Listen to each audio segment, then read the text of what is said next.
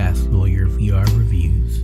For sexy VR reviews, hit the subscribe button. Hello, I'm Fast Lawyer. Today we are going to review Bendy and the Ink Machine VR, a game that was originally released on the Steam store back in 2017. It does not officially have VR, but Team Beef came up with a community VR port for this game, and it is completely free for anyone to download from GitHub. I will put a link in the video description. This will be a direct download link, and this is a great mod because it's very easy to install. You basically just download it, unzip it, double click it, and it does all the work for you. The only thing you need to do is make sure your VR headset is ready and start the game, and it will show up on your VR headset. Before I start my review, and I do have some criticisms of this VR experience, it is not perfect, but before I start my review, I do want to take some time to thank Team Beef for bringing this game to VR. They made it free for the VR community, so they put their hard work. I know they have a Patreon and you're free to support them if you want, but you don't have to, and they didn't have to make this free for the VR community. So I just want to take some time and thank them for their hard work and effort in improving PC VR and the Quest. Thank you guys so much. And I do have a proviso for this review. Some of my criticisms are not specifically related to anything Team Beef did. At the end of the day, this is a 2D game that's been ported to VR. Some of these issues are not really anyone's fault. Okay, now on to the review, and I'll just give a very brief summary of the game in case you're not familiar with Bendy and the Ink Machine. This is a narrative-driven game. It's a little bit of horror, but it's not really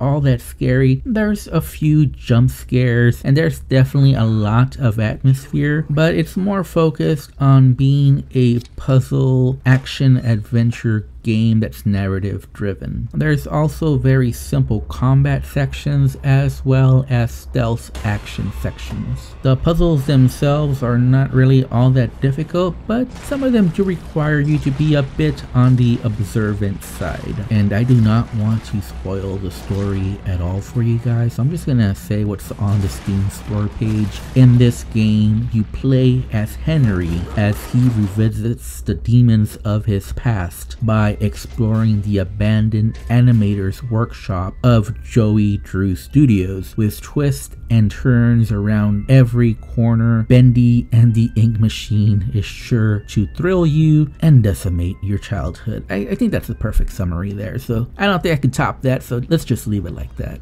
Okay, first things first, it took me approximately 5 hours to beat this game. I did enjoy the game and I do recommend it. However, there are some issues that you need to be aware of. First of all, Bendy and the Ink Machine is running on the Unity engine. On my RTX 3080, I was getting mostly 90 frames per second. However, I did have several frame rate drops in the experience. Sometimes it would drop all the way down to 45 frames per second. You do have full locomotion as well as smooth and snap turning available. You can set the degree of turn. You can also set how fast you turn in the smooth turn, and you can also calibrate your height so you can play this comfortably seated. So the biggest thing to know about this VR experience is that a lot of the interactions are of the point and click variety. I would go ahead and make sure that the laser pointer is enabled in the settings, because otherwise it will be very difficult in using the point and click interactions in this game. I basically found it impossible to play without this pointer activated in the settings. There's some other very basic VR interactions here, whether you're holding a flashlight or you're using a melee weapon. Now, in the last update, the developers did change how the melee swing works in VR. There's basically a cooldown for it, so you can't just swing as fast as you can and hit objects. I think that was a mistake because I played this game and I struggled through some some of the combat sections just because the hitboxes were very difficult to determine, so it did lead to some unnecessary deaths, and with this cooldown mechanic that they added, it just made it a tad bit more challenging than I think the game should be. And I do think that's my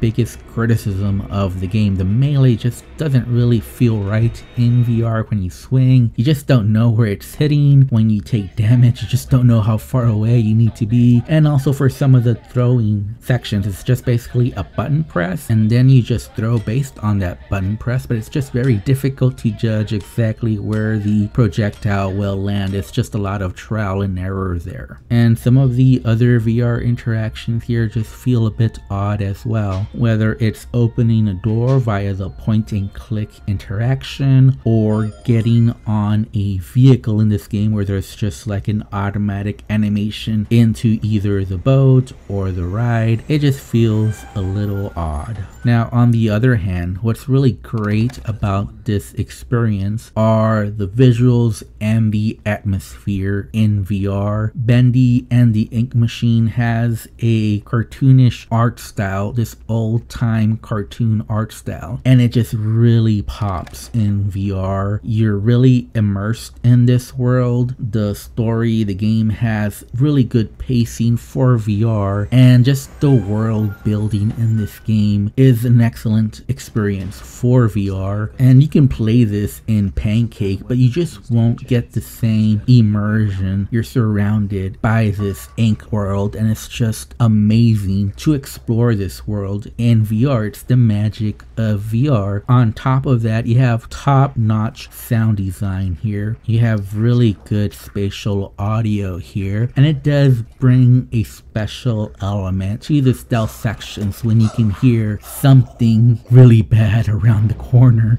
and you don't want to look across the corner there because you know you're not gonna like what you see. So just a great sound design brings this VR experience to the next level. On top of that, you have the musical soundtrack, and it's just an excellent experience in VR, even though you don't have the normal VR interactions that we're used to. You're not opening doors by grabbing the handle and pulling on it. The melee here is very simplified. We don't have the physics that you expect in VR, but as a narrative driven horror experience, this really works extremely well in VR, and I do highly recommend the download of this VR mod. I think Team Beef did another excellent job, and there really is no better way to experience Bendy and the Ink Machine other than through this VR mod. So I highly recommend it. It is one of the better VR experiences out there, and it's the best VR experience I've had in 2023 so far. If I have to rate it, I would give it an 8